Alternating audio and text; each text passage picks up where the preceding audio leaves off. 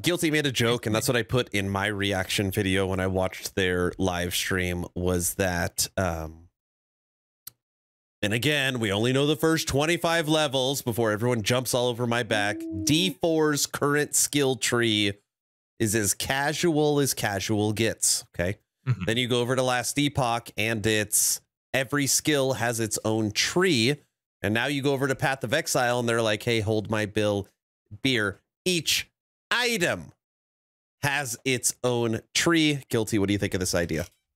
I think it's fantastic. That's literally the reason why I am so hyped to play, because I'm like, okay, more complexity in a game that's already complex. Daffley? Doesn't do much for me. It's already a busy game.